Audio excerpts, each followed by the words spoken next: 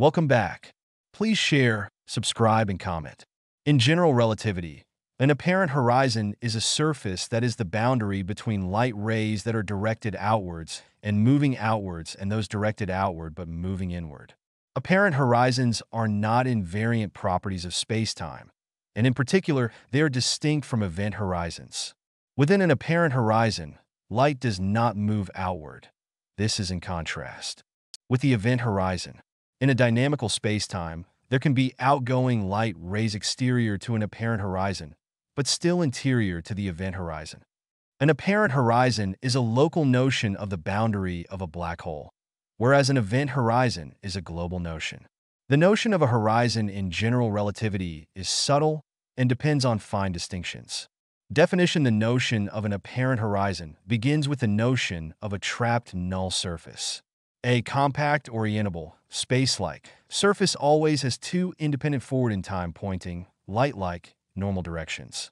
For example, a space-like sphere in Minkowski space has light-like vectors pointing inward and outward along the radial direction.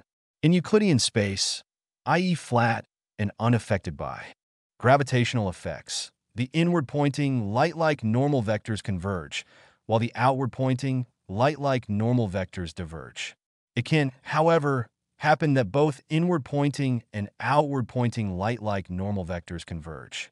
In such a case, the surface is called trapped. The apparent horizon is the outermost of all trapped surfaces, also called the marginally outer trapped surface, MOS.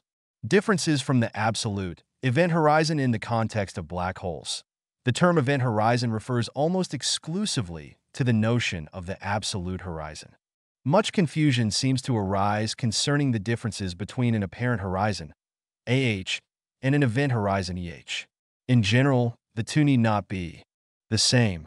For example, in the case of a perturbed black hole, the EH and the AH generally do not coincide as long as either horizon fluctuates. Event horizons can, in principle, arise and evolve in exactly flat regions of spacetime, having no black hole inside, if a hollow, spherically symmetric thin shell of matter is collapsing in a vacuum spacetime. The exterior of the shell is a portion of Schwarzschild space, and the interior of the hollow shell is exactly flat Minkowski space. Bob Jarek has pointed out that if all the stars in the Milky Way gradually aggregate towards the galactic center while keeping their proportionate distances from each other, they will all fall within their joint Schwarzschild radius long before they are forced to collide. In the simple picture of stellar collapse leading to formation of a black hole, an event horizon forms before an apparent horizon.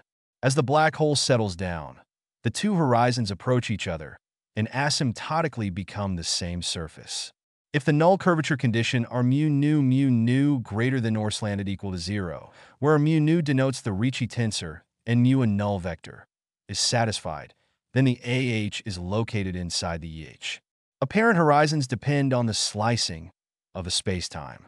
That is, the location and even existence of an apparent horizon depends on the way spacetime is divided into space and time.